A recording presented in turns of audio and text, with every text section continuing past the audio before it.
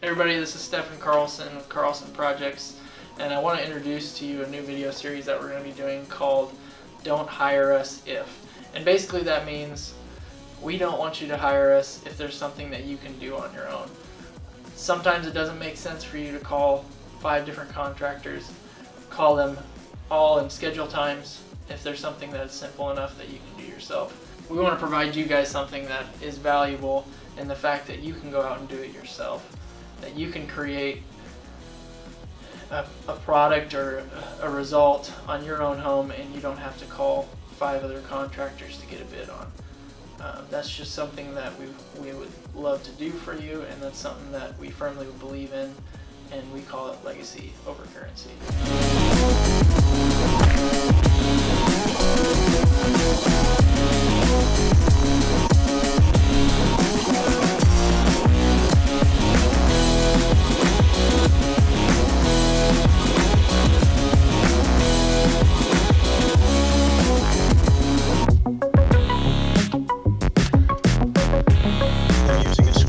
Because I forgot my Phillips bit for the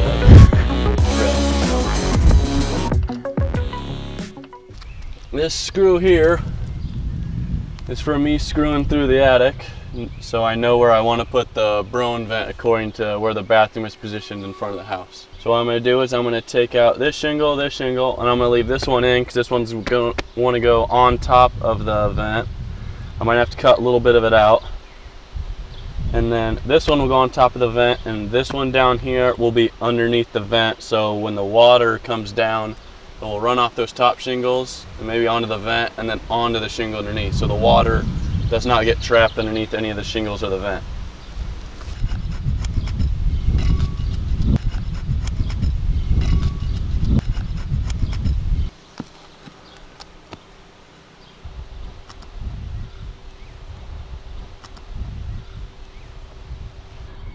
But the nail taking out, that part's probably one of the more difficult because you have to be really delicate with it and make sure you're not damaging the shingles, because you know you get so focused on the nail sometimes and you can pop the shingle I'm holding on top. You can accidentally rip through that one with your hand, or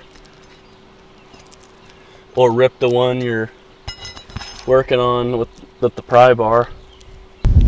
I think I'm also going to take out this shingle here, just so when I drill here I don't cut out a bunch of it.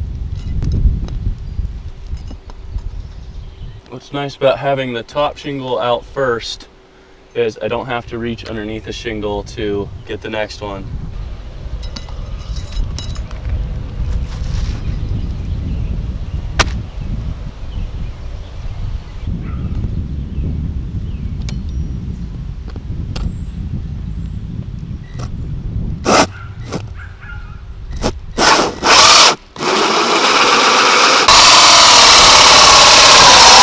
This piece right here is the collar for this, so when I put this down on the hole, this will stick into the hole, and it does screw in slightly so it won't pop out, but this will be what the insulated piping, adjustable piping, will be attached to inside the attic. So I'm going to put this in here, and it's got a little gap here for you to start to get the twist started.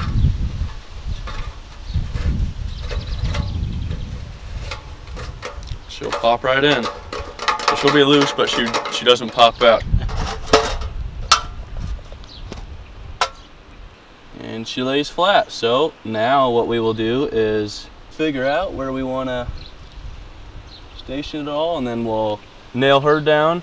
We'll cut the shingle underneath, and we'll caulk all the nail holes and start putting the old shingles in and cutting them to fit.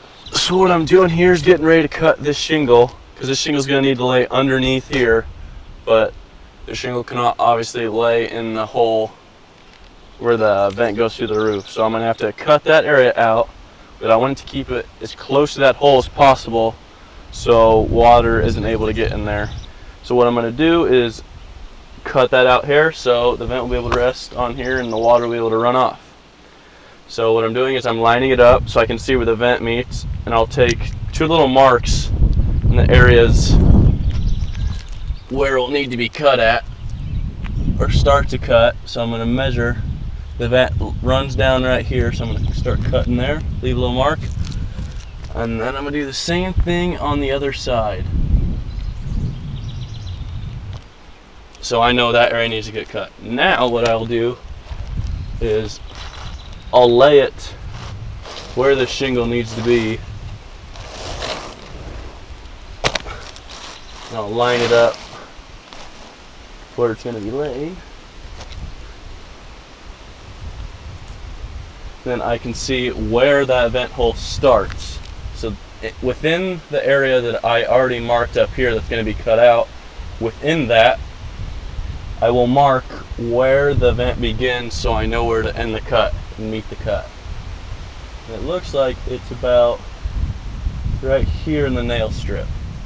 So since I'm in between these two that are going to get cut out, I'm going to mark it in there a little bit. Your goal is to keep as much as the shingle still in there as possible, just so it is more likely to keep moisture away from the vent.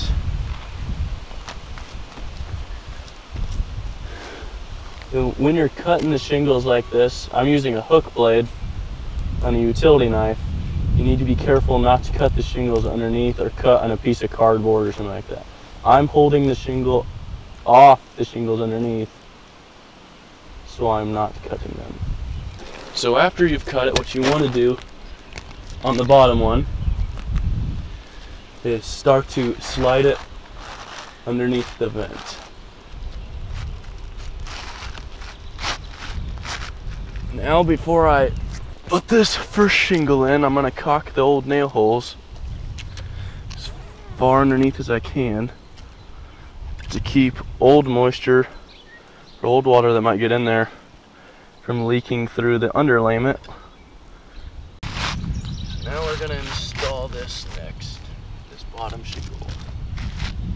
Since we have everything cut and it's spaced out neatly, we'll nail her down in place and get ready to put the vent on top.